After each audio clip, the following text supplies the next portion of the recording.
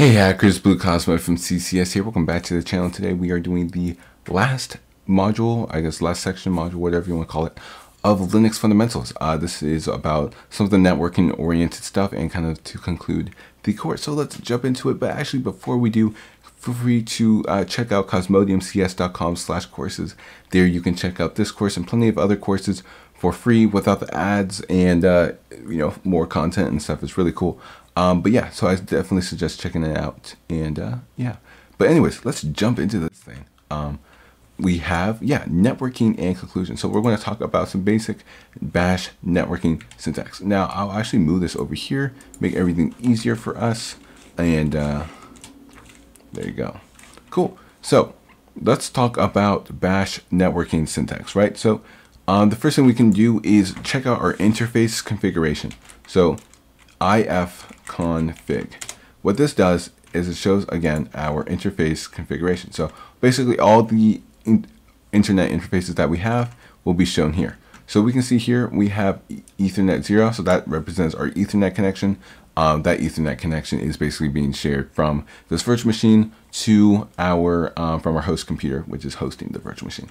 Apart from this, we also have something called the WLAN.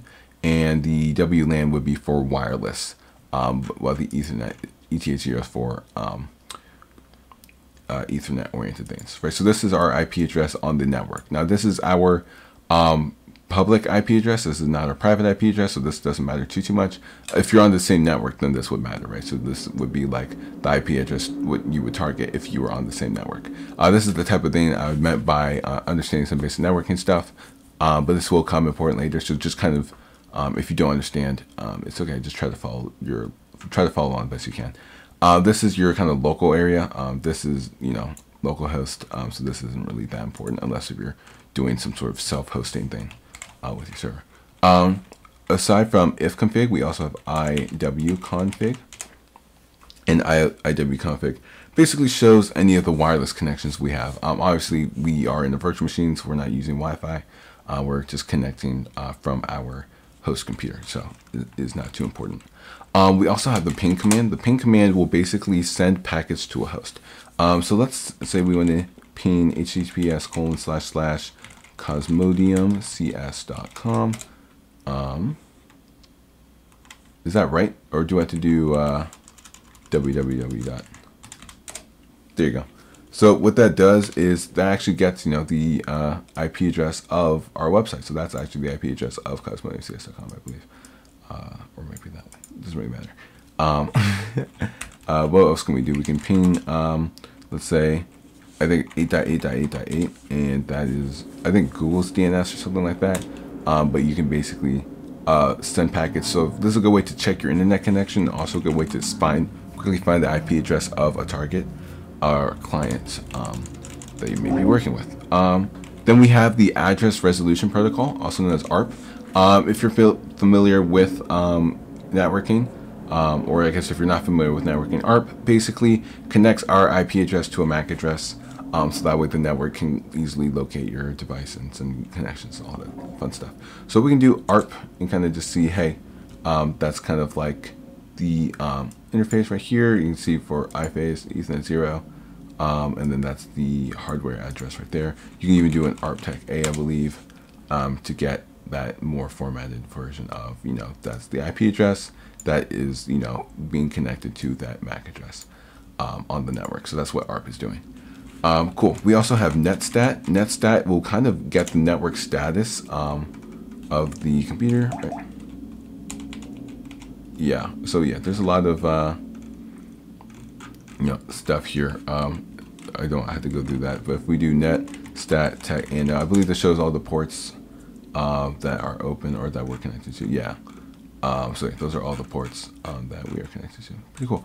But yeah, so network status shows netstat shows the network status. Pretty straightforward. Next up, I guess we have the route command. So route command basically gets the routing of our network, right? So we can kind of see the destination, the gateway, mask, and then flags, metric. These are different flags. These flags are different from the bash flags we were talking about earlier. But you can basically see some basic IP routing information through the route command. So that's pretty straightforward, and I guess it should be pretty easy, right? We can also start services with our Linux terminal, which is pretty cool. So let's say we start a, so we basically have the ability to start and stop services. So we'll do service, and then, ooh, I'm sure you can hear that street racing. It's pretty popular for where I live. But yeah, so we can do service, and then the name of the service. So we'll just do service start, just for an example, right? Obviously cancel. So service, right, would be the command to start the service or to select the service. Then we put the name of the service we want to start, and then we can do start. And then to counteract this, right, you hit arrow keys to go up into your previous history, and then down to, you can hit the up arrow to go into your history and such. You can actually even type history to see your history of commands that you've written. But yeah, so if we do service stop, this will basically stop the service that we are starting. So let's try some different services, right? So one service we can actually start is a web server. So we can go ahead and start a web server by using Apache. So we can do service and then Apache to start. And what this is going to do, we can put our root password in there.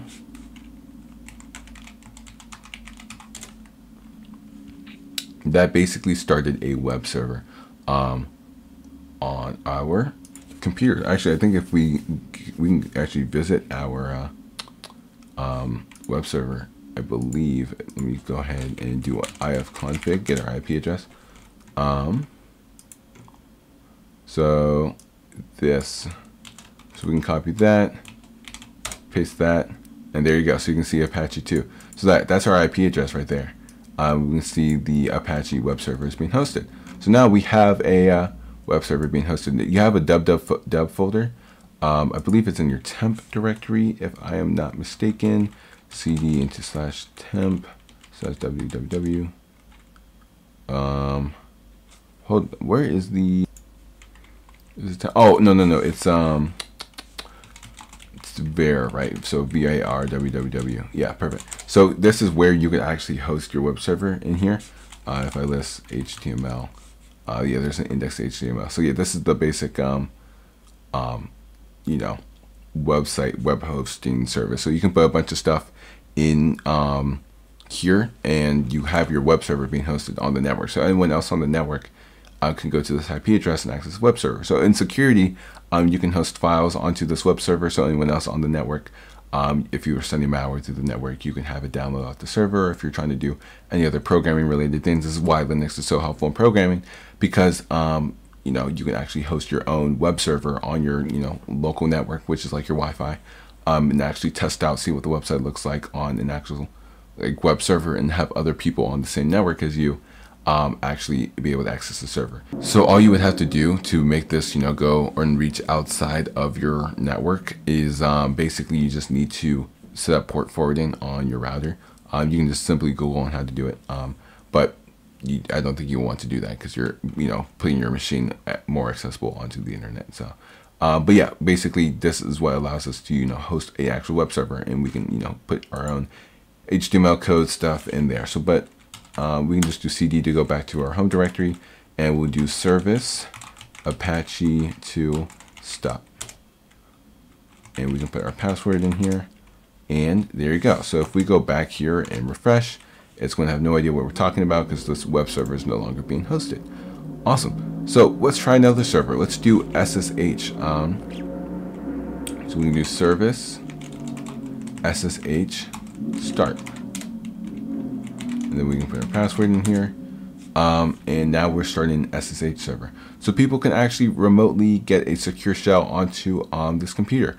People can simply do SSH and then our username, which is bluec, at our IP address, which is this IP address right here.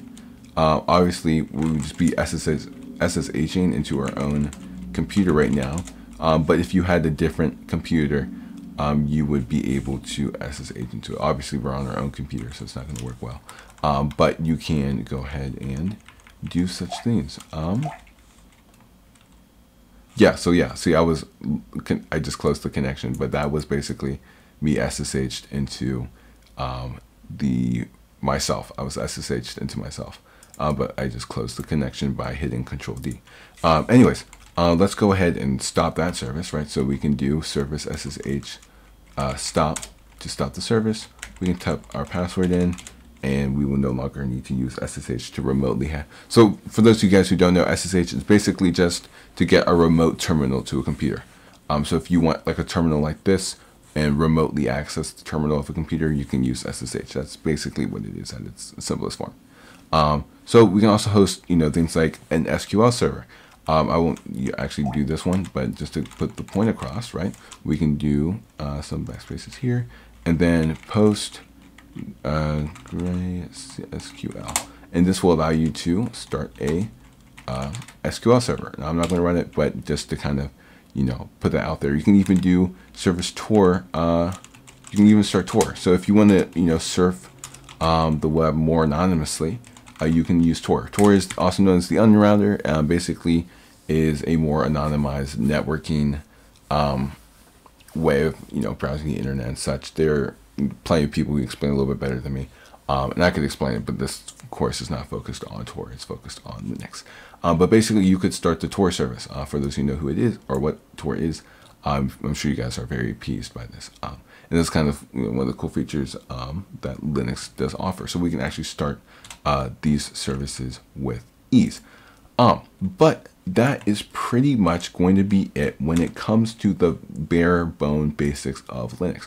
Obviously, it is a normal, operating system. So we do have, things like a web server or like, browsing the internet. You guys have other applications. You have things like internet things, graphics, games, whatever, and programming tools, system tools, whatever. You can use it just like a normal computer. Now, obviously, things like Parrot and Kali are focused for the intent of cybersecurity, but hey, you can use it for, pretty much, I guess, the intention of this course and, whatever else you may be working on. But we can go ahead and look at, basically the conclusion of, this presentation about how, Linux is generally just an amazing operating system. We'll be using it very often.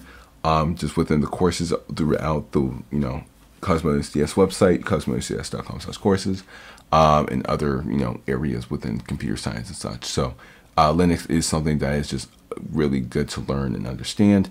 Feel free to keep diving into it. Learn how to make, other users and groups on the operating system. Learn how to use other parts of Bash, and grow your skill sets. But this is kind of a good Linux fundamentals course on teaching you basics of Linux, how to orient yourself through the language of Bash, and how to orient yourself through Linux and all of that. But yeah, stay happy, stay positive, and as always, happy hacking. Hey hackers, Blue Cosmo from CCS here, and I wanted to introduce you guys to the Happy Hacker Site Plan.